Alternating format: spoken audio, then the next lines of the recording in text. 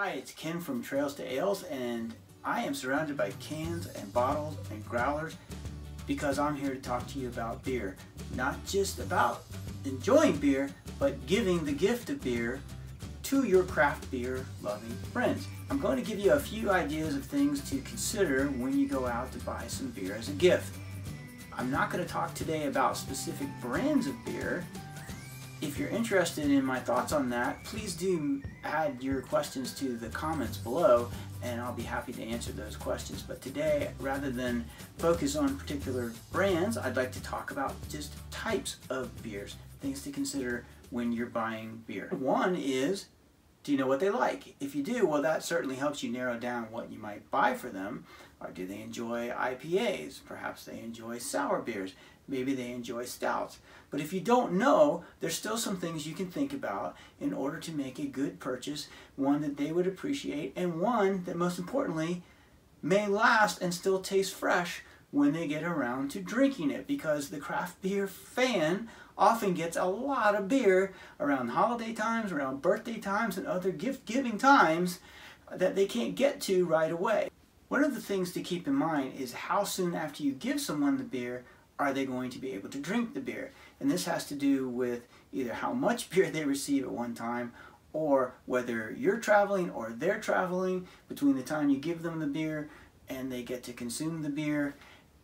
Will that beer have a shelf life? That's important, and certain beers and certain delivery methods of beer hold up better than others. For example, a can stays fresh longer than a bottle, typically because of the way it's bottled and because no light gets into the can. However, a thing to keep in mind is, when was the beer canned? Many cans show you the date that it was packaged on the bottle of the can. This Death by Coconut from Oscar Blues is almost guaranteed to have the date stamped on the bottom, because Oscar Blues is known for doing that and putting nice little messages on there, like this one says, "Coco, do you love me?" So always look at the bottom for a little surprise. If it's not on the can, you may check the can packaging to see if the box says when the beers were canned or when the cans were packaged, because some beers are going to hold up longer than others. Darker and beers with higher alcohol tend to hold up longer than others. And you may be saying, what difference does it make? It's beer. You just drink it whenever you get around to it. Well, no, because brewers brew their beer to be enjoyed fresh in most cases. And beer has a tendency to what they call fall off if it stays on the shelf too long, meaning the freshness and the flavors that you were intended to enjoy don't hold up in the can or the bottle, and by the time you get around to drinking it, it doesn't taste like what they intended for it to taste. Brewers will tell you that when they brew, the boiling process kills most anything that would hurt you. It's not going to make you sick, it's just not going to taste the way it was intended to taste. But there are beers that are brewed with the intention of aging or cellaring. Cellaring is another topic, and we'll cover that in another video another time.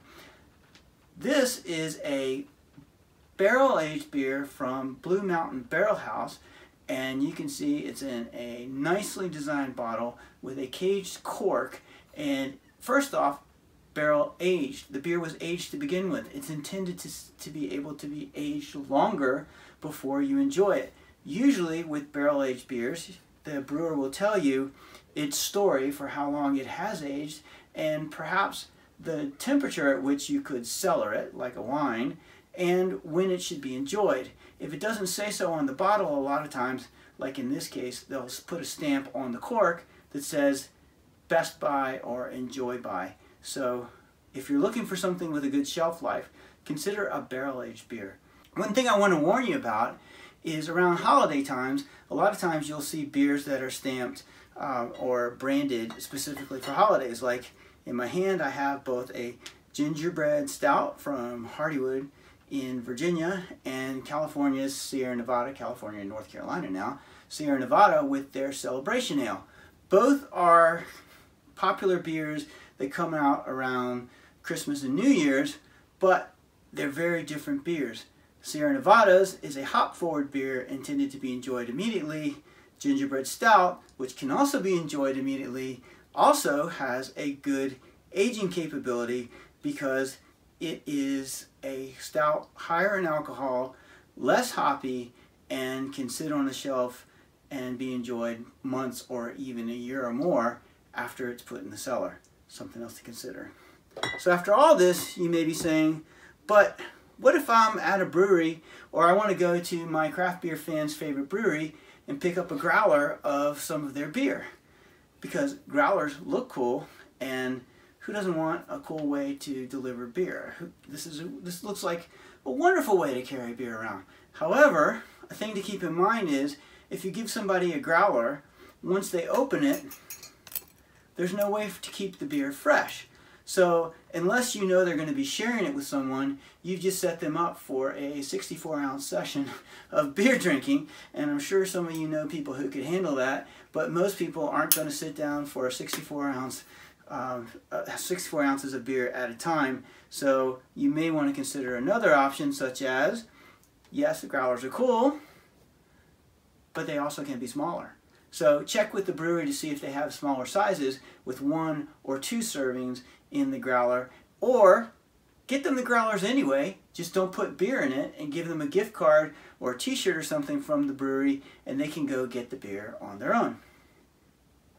Those are some ideas of things to consider when you're giving beer to a craft beer fan. Just let's go over them again really quick. Know what they like, know how soon they're going to enjoy it after you give it to them, and know when the beer was packaged.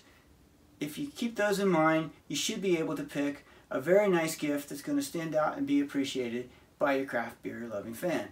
Hey, if you liked this video, let me know by clicking the like button down below. Better yet, get over there and subscribe so you can catch all our videos whenever they come out. Leave me some comments, ask me some questions, or let me know if you had other ideas of things to consider when you're considering buying beer for craft beer fans. Cheers.